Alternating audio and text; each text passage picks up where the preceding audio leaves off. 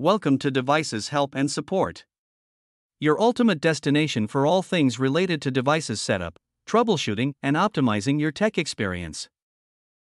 Today, we're going to guide you through the setup process for the Linksys RE6400 Wi-Fi range extender, also known as the Linksys AC1200.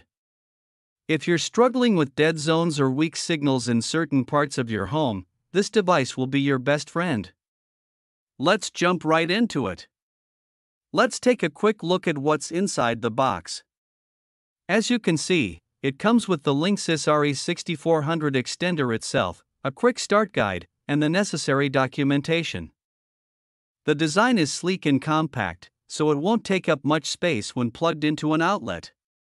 So let's begin without wasting any second with the manual method for setting up the Linksys RE6400, or Linksys AC1200.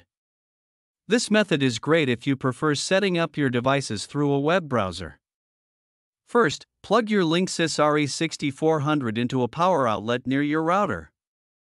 Wait for the power light to turn solid green, indicating that the extender is ready for setup. Then on your computer or mobile device, go to your Wi-Fi settings and connect to the network named Linksys Extender Setup. This is the temporary network created by your extender to allow you to configure it. Next, open a web browser and go to extender.linksys.com. This will take you to the Linksys RE6400 setup page. Here, you'll be prompted to create a new admin password and security questions.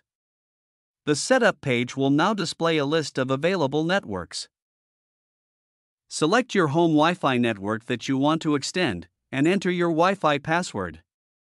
Once the connection is established, you'll be prompted to relocate your Linksys RE6400 to a more central location in your home, ideally between your router and the area where you need improved coverage.